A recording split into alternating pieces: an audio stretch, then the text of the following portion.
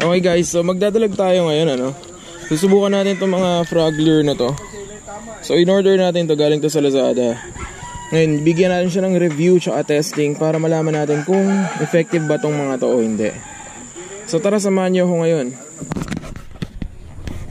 So nandito ulit tayo dun sa dati nating spot ano. Kung saan nung nakaraan, di ba? Kung naalala nyo nung nakaraan, sabi ko na kuryente tong lugar na to. At saka syempre, bukod dun sa bago nating frog lure, meron din tayong bagong rod na kailangan test. So yan ano. Medium heavy, 6'6", pandalag natin. So tara, subukan natin. Dito tayo mag-umpisa dito sa area na to.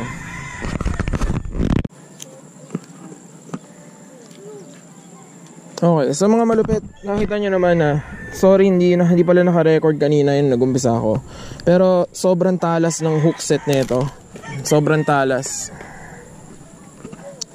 I-release lang natin siya, papakawalan natin siya. Kasi tingnan nyo yung size ng una nating huli, gadangkal lang. So at least, ha? Hindi ba, binabalik ko lang to? So at least sure na tayo na bumalik na yung mga dalag dito ano. Kasi nung nakaraan mga malupit, walang dalag dito kasi kinuryente daw. Nakala ko patay. Patay mo? Oy, alam ko na pangalan. Okay, so mga malupit ano, bigyan natin ng verdict tong unang frog na tinesting natin. Ivan malupit. Oh. So yan, bigyan natin ng verdict to ano. So sobrang talas ng hook set na ito. Tsaka malambot yung frog, tamang-tama lang. Tingnan nyo naman yung kaninang nahuli ko, konting biwas lang pero kumabit pa rin. So super effective. Okay, so susubukan ulit natin tong frog na to, isa pa. Kasi kanina hindi nakita dun sa video yung pagkakahuli.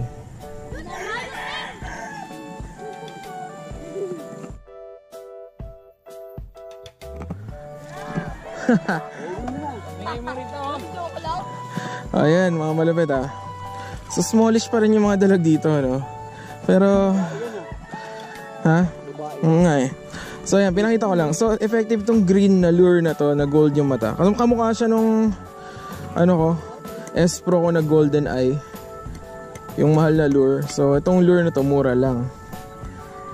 So goods na to. Palit na tayo ng ibang kulay mga malupit.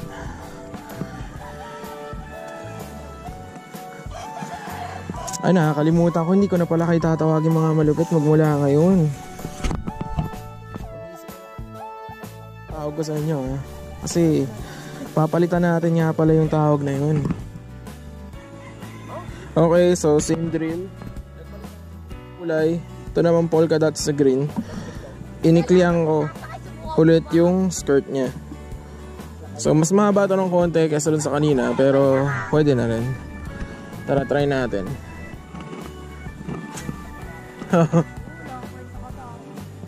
Useless.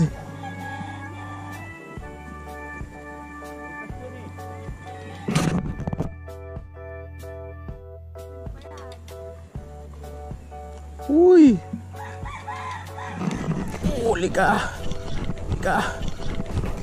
Okay, mga malupit, kitang kita. Woo! Woo! Come on.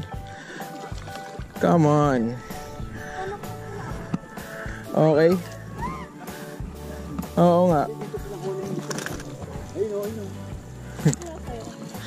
Sarap naman. Hindi ka ba nakakita ng dalag? Ibang dalag yun.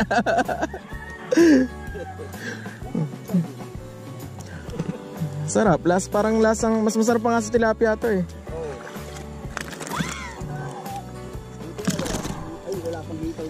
May kiwit na. Anong kiwit? Yung palos na walang... meron dito nun? May mga palos na rito. Ay, peste yun ah. Sisirain yung pilapil. Pero yung tamsin yan pagka yung tumagat. So ang ganda niya lumaban mga malupit ano. Tapos na-prove na natin na effective din tong frog na isa, yung polka dots. Kita niyo naman yung yung tubig, pero bulilit lang siya. Akala ko po talaga malaki, sumasabog yung tubig eh. Okay, palit naman tayo ng ibang kulay. Lahat ng frog na doon sa isang set na yun, tetestingin natin makakuha. Kahit isang, ito yung pangalawang frog ah. Kahit isang isda man lang.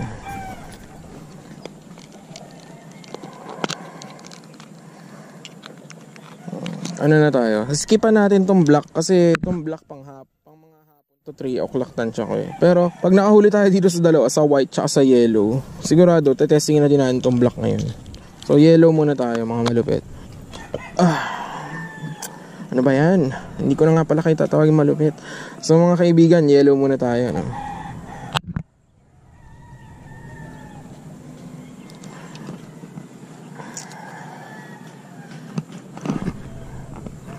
So nakita din natin na maganda tong rod na nabili natin. Bigyan ko lang din to ng short quick review. So itong Lemax na rod na to is okay. Maganda, magaang, stiff.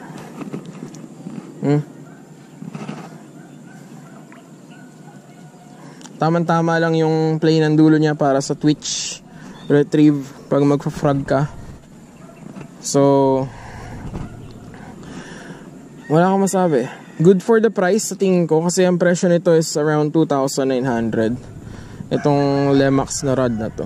So goods na din siya.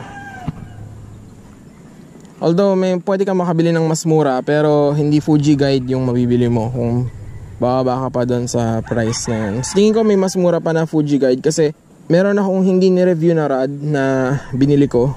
Na Fuji yung guides niya, pero nasa 1,300 lang mga malupit. Comment kayo sa baba kung gusto nyo gawan ko yun ng hiwalay na video para naman malaman ko if worth it ba yung oras ko gawa ng review yun. Pakita ko lang ah. So ayan yung frog na yan. White belly, yellow and gold.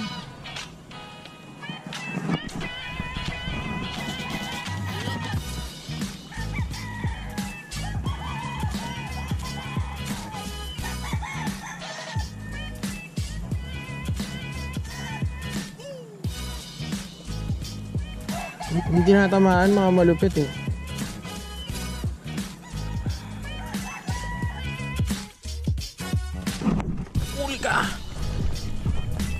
Woo! Woo! Tumatalon pa siya pagkuha ng lure natin, oh. So smallish lang din siya, tingnan nyo. Pero maganda, malaman. Smallish pero malaman. Sobrang action pack tong ano natin na to video. Around 10 inches. So kita naman natin solid din yung yellow na lure. Bigyan natin siya na lumangoy.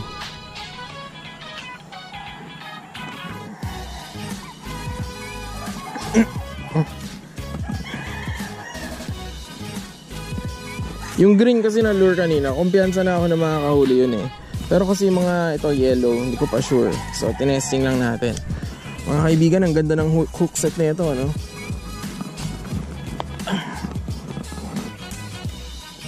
Napakita ko sa inyo Ikot na ikot oh. Kahit magwala to, hindi to makakatakas. Ganyan ang sinasabi ko maganda. Pakatalas ng hook na to oh. Napakatalas ng hook. Ganyan ang magandang hook. Dapat ganyan katalas. Hindi mo kailangan biwasin ng so pagkalakas na kasi mahuhuli mo. Yung kasing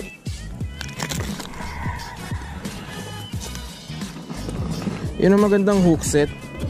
Konting biwas lang, huli ka agad. Tingnan nyo sobrang talas. So value for money, sulit talaga to. Mamaya ako nasasabihin sa inyo kung magkano tong isang buong set ng 5 pirasong frog na to, ano? Pagka nahulihan na natin bawat isa. Okay, tara, testing pa natin tong frog na yellow. Pero itong frog na yellow, may instances na hindi nila tinamaan for some reason. Sobrang gigil siguro nila. Kaya hindi nila tinamaan.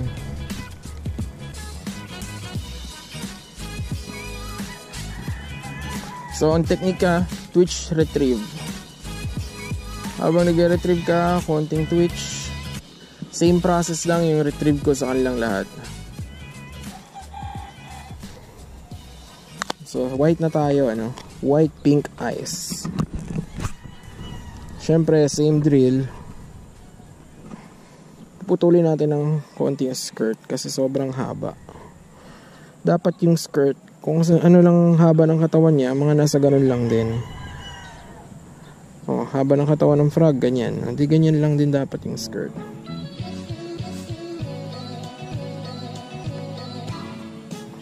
Ayan. Diba? Kasi nangyayari dito sa mga frog na to, yung skirt nila doble halos ng katawan. So nangyayari, yung mga dalag, yung skirt na lang ang natitira, hindi na nakakain yung katawan. Importante na makain yung katawan eh. Kasi nandun yung hooks, diba? Yan o. Para game. Try nga natin dito.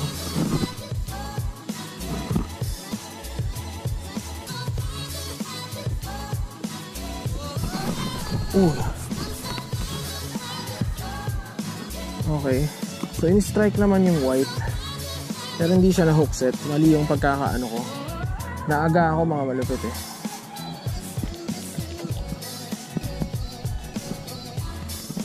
Naaga masyado.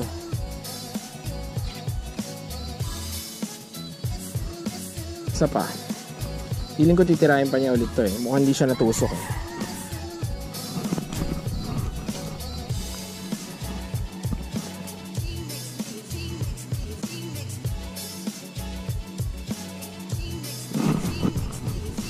Mukhang no, maliit lang.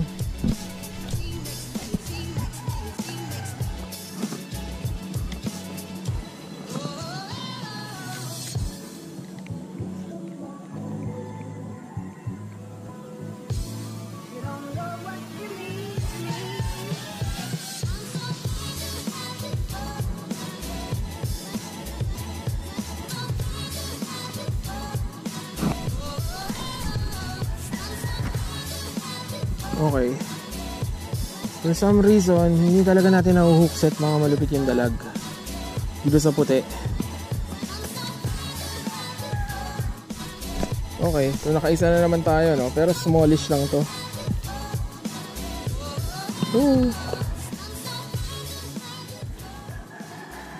Ito papakawalan ko lang din talit eh. Wala pang ano baby bunuts. Tingnan natin size niya. Wala pa man lang yan, malamang 9 inches mga malupit. Yung size na yan, wala pa yan 9 inches. So babalik natin siya dito. Liit masyado eh. So nakakalungkot na balita mga malupit, ano? Natanggal yung bakal sa ilalim ng block natin na frog. Ay, pero madali lang namang remedyoan yan. Didikitan lang natin yan ng tingga eh. Pero as of now, so ano muna siya, decommissioned. Ay nako.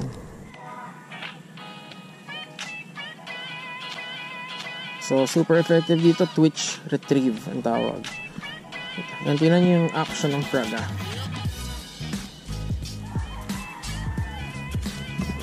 Erratic yung movements niya. Doon isipin ng isda is ano siya, frog siya na kumbaga na ano siya, injured frog. Yun ang isipin ng isda sa kanya. Tapos slow twitch. Yung mga maliliit na naman na sumisugab sa atin ano. Maliit yan masyado pag gaganon mga malupit eh. Yung tipong hindi tumatama. A few inches later.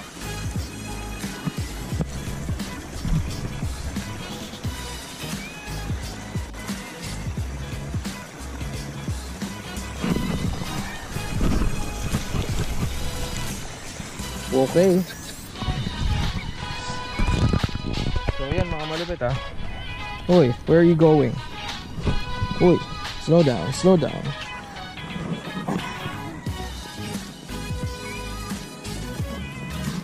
Oh, small size lang.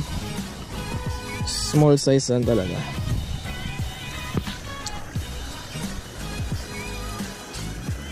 Kaya hindi siya na hook set ng maganda.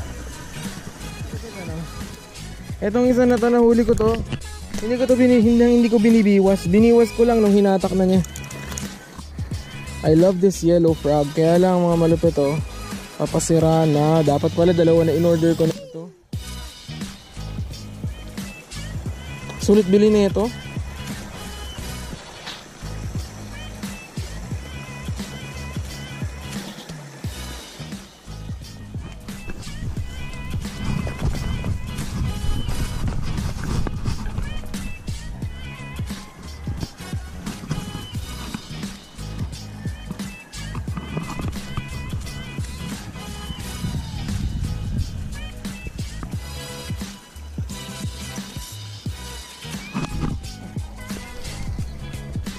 Woo! Nakaisa pa tayo. Sa camera. Alawin mo yun, oh. Nakaisa pa tayo mga malupit, oh, bago tayo muwi, oh. Random casting. So ayan. Okay.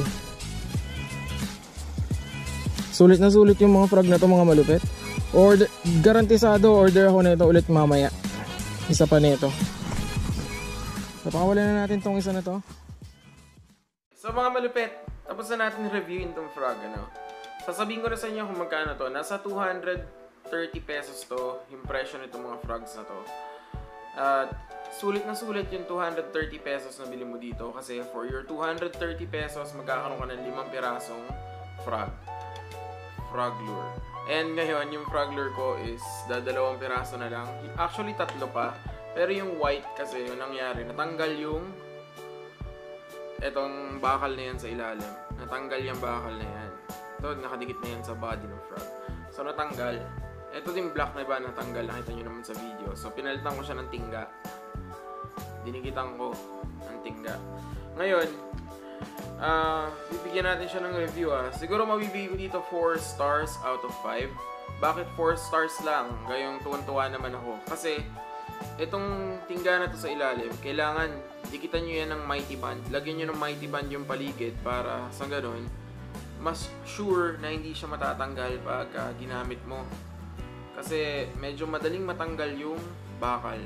Bukod doon, wala na akong problema. Yung hooks, napakatalas. Napakadaling maka-hookset. Walang problema. Konting biwas lang, hookset agad. Yung body, napakalambot. Yung price, panalo. 230 something. 232 yata, parang ganun. Meron kang 5 frog. Less than 50 pesos lumalabas bawat isa eh. Ngayon, ang rason kung bakit tatatlo na lang yung frog ko, dalawa, yung isa na i-donate ko, yung yellow, tsaka yung dark green na i-donate ko. Nangyari dun sa yellow, nung kumawit siya, pero nung biniwas ko siya, anong nangyari? Nasira na yung katawan niya talaga ng todo. So, donate na yun. Yung dark green naman, binata ko ng todo, kaya lang, kumawit kasi siya ng matindi-tindi eh. Tapos hindi ko na siya mahanap. So, donate na. At least, hindi masyadong masakit sa damdamin kung hindi donate mo yung isang piraso na ito kasi wala pa tong 50 pesos ang isa. Diba? So, yan. Yan yung review ng frog natin. Ano? So, kung gusto niyo bumili na ito, iwan ko yung link doon sa description sa baba para naman alam niyo din kung saan makakabili. Okay? So, ito na. Dahil tinapos niyo yung video natin, meron pa rin tayong motivational advice para sa inyo. Ano? Ito yung motivational advice natin ngayong araw na to. So, minsan yung buhay natin parang fishing. Ano? Bakit ko nasabi na parang fishing? Kasi ganito yan eh. Ha? Diba, kung saan mang larangan ang gusto mong matagumpay o successful, kailangan mo mag-prepare. Kailangan mo na maghanda para dun sa mga oportunidad na darating sa'yo. Parang pag-fishing, di ba?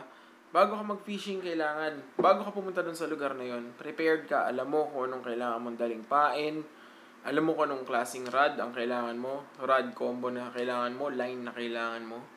'Di ba? Yun yung preparation. And yung opportunity, yun yung chance na makapunta ka dun sa lugar na yun. 'Di ba? Kasi yun ang tinatawag nating swerte. Yung opportunities, yung chance na makapunta ka sa lugar na yun. Ano? At makapagbato ka ng lure o ng pain. And then you let go. 'Di ba? You let go of everything. Kasi alam mo sa sarili mo na nag-prepare ka, ginawa mo lahat ng makakaya mo para doon sa opportunity na yun. And kung para sa'yo talaga yan, ibibigay yan sa'yo. Kakagatan ka ng isda. Di ba? Yun yung success. Yung kinagatan ka ng isda. Ganon din yan para sa buhay natin. Di ba? Preparation meeting the moment of opportunity. Di ba? To acquire, to attain, or to accomplish, o yung tinatawag natin na swerte. Diba? Dumating na yung opportunity na yon na tinatawag nating swerte. Yan yung oras na dapat mo nang, pwede mo nang sabihin na ile-let go ko na kung ano man yung magiging outcome. Bahala na ang Diyos. Yan lang yung tanging panahon na masasabi ko na dapat tayo maging ganun na bahala na Diyos. Kasi minsan may mga tao ako nakikilala na bahala na Diyos pero hindi naman nag-prepare, hindi naman naghanda, hindi naman ginawa lahat ng work para doon sa moment na yun, di ba? Parang sa opisina, ganito yan di ba? Sa opisina, mapopromote kaya ako within the year. Bahala na Diyos dyan ka. Alam ng Diyos kung ano yung para sa'yo.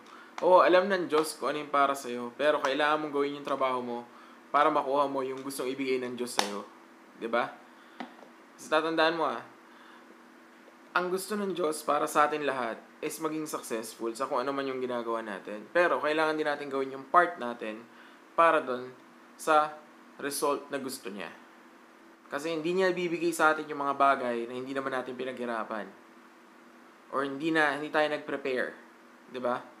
At pagtapos mo mag-prepare at gawin lahat ng trabaho mo, ginawa mo na lahat ng makakaya mo, doon mo lang pwedeng sabihin na bahala na ang Diyos kung ibibigay niya sa akin yan. Kung para sa akin talaga yan. At tatandaan mo, kailangan natin lagi maging open. Diba?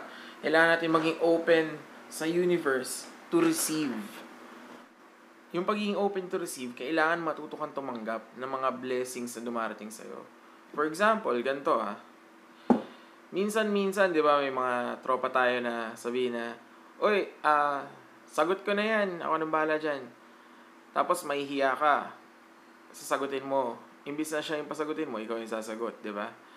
Pero, kailangan marunong tayong tumanggap minsan ng mga blessings na gano'n. Kasi blessings yun in disguise. Di ba? Kailangan maging thankful ka na lang. And then next time, ikaw naman. Kasi hindi pwedeng puro ikaw lang ang nagbibigay. Di ba? Receiving, tatandaan nyo receiving is also giving. Kasi binigyan mo sila ng chance para magbigay para sa'yo. Diba? Hindi porket may tinanggap ka, ibig sabihin, tumanggap ka lang. Hindi ganun yun. Nagbigay ka din. In different form nga lang. Diba? Hindi monetary, pero in the form of giving chance to other people to give. Pero tatandaan nyo na dapat we always live in balance. Hindi puro receive ka lang. Kailangan give ka din. Yan na. So, sana may natutunan kayo ngayong araw na to, para ma-summarize natin kung ano ba yung motivational advice natin, So, doing the work and being prepared to accept the opportunity o yung tinatawag natin na swerte. 'Di ba? At pag-let go at hindi pag-iisip or stop thinking of the outcome. Kung para sa iyan, at ginawa mo na lahat, hindi ka tumunga nga lang, ibibigay yan sa'yo. Pag ginawa mo lahat, hindi ko tumunga nga lang hindi porket sinabi mo lang or iniisip mo lang na para sa'yo na. Hindi ganun yun. Kailangan you should have given more than 100%. At isa pang summary, yung isa pang tinuro sa inyo na regards dun sa giving at saka receiving, kailangan meron tayong balance. Kumbaga, yin and yang. Mas na balance yung itsura ng yin yang na yun. Yung bilog na ganyan. Ayan, papakita ko niya sa screen. Di ba? Balance na balance yung itsura niyan. So, dapat, when you receive, you also give back. Ganun lang yun. So, maraming salamat mga malupit. Kita-kits ulit tayo. At hindi pa rin nagbabago yung tawag ko sa inyo, malupit pa rin kasi wala pa rin ako naiisip na, actually may naisip na ako pero hindi ko pa sure, pinag-iisipan ko muna talagang mabuti bago ko palitan kasi gusto ko last na palit na yan ang pangalan ng channel natin. At maraming salamat ulit sa 2,336 na mga malupit ngayong ginagawa ko tong video na to. So, maraming salamat sa inyo at huwag niyo kalimutang mag-like at mag-subscribe sa video natin.